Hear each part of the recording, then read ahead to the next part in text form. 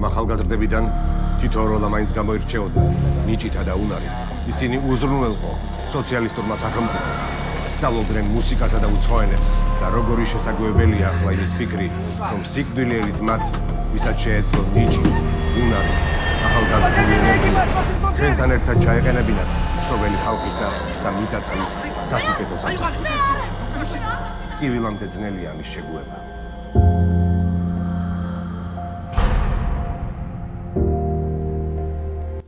ბერლინის კინოფესტივალზე მისულ მაყურებელს საშუალება ჰქონდა ენახა რეზო გიგინეიშვილის ფილმი მძევლები, რომელიც 1993 წელს ქართული ახალგაზრდების მიერ თვითმფრინავის გატაცების მცდელობას ეხება. ფილმზე ერთ-ერთმა ყველაზე ცნობილმა კინოკრიტიკოსმა ანტონ დოლინმა დაწერა, რომ მძევლები ჩვენი ქვეყნის სახელით აუცილებლად უნდა გაიგზავნოს ოსკარზე საუკეთესო უცხოენოვანი ფილმის კატეგორიის წარსადგენად, რადგან შანსები რეალურია, რასაც არამც არ ვეთანხმები. გაცილებით კრიტიკული აღმოჩნდა ქართული მაყურებელი. ქართულმა პრესამ ერთხმად დაიწუნა კინოს და წერდნენ, რომ მძევლები იდეისგან დაცლილი ფილმია, სადაც რეჟისორმა ვერ მოახერხა ეჩვენებინა ის, რისი თქმაც სავარაუდოდ უნდოდა. ფილმი ნამდვილად ძალიან მსრალად ზედაპირული იყო. ყველა ელოდა ემოციების პიკს, რაც წესით და რიგით ამ ფილმის ყურების დროს უნდა მივიღო, მაგრამ მივიღეთ ერთი არაფრით გამორჩეული ფილმი. ეს კინო შეიძლება შეიცვალოს წიგნის ჭეშმარიტ გაფუჭებად, წიგნის, რომლის სახელიც არის ჯინსების თაობა. ფილმის პირველი 30 წუთი ძალიან გაწელილი და უაზროა. გვაცნობენ თითოეული ახალგაზრდას ოჯახს.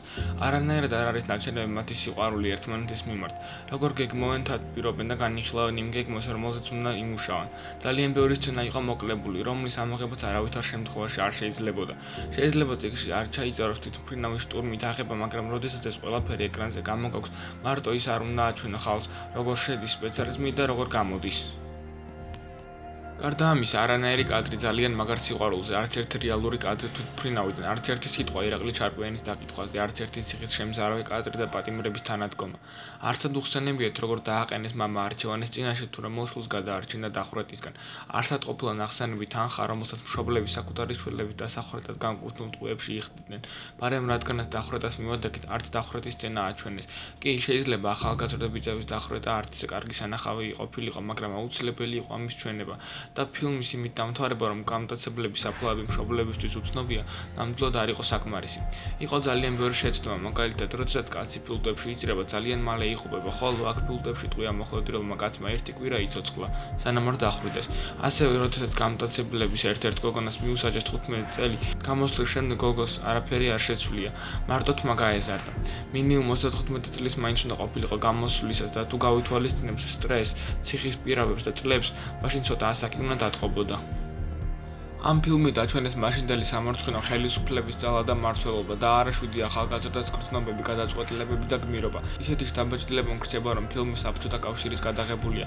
დახვრეტის სცენის გარდა კიდევ იყო ძალიან მნიშვნელოვანი სცენები ამოღებული, მაგალითად სცენა, როდესაც ანას მუცელს იზოლატორში მოუშლიან, იმისათვის, რომ სასჯელი არ შეუმსუბუქონ. ამოღებული იყო თვითმფრინავის გატაცებასთან დაკავშირებული გეგმები და იდეები. ერთადერთი დადებითი მხარე ამ ფილმის არის მისი მსახიობები. მსახიობებმა იმდენად მოინდომეს და იმდენად კარგად ითამაშეს თავიანთი როლი, რომ ფილმის საშინელი გადაღების მიუხედავად, მაინც გინდება, რომ ბოლომდე მიიყვანო დაწყებული საქმე და ბოლომდე უყურო ფილმს. მოკლედ, ნამდვილად არ იმსახურებს ეს ფილმი ამდენ საუბარს. იყო ძალიან ზედაპირული და ემოციებისგან დაცლილი. სხვა არაფრის თქმა არ შემიძლია. გემშვიდობებით, დროებით.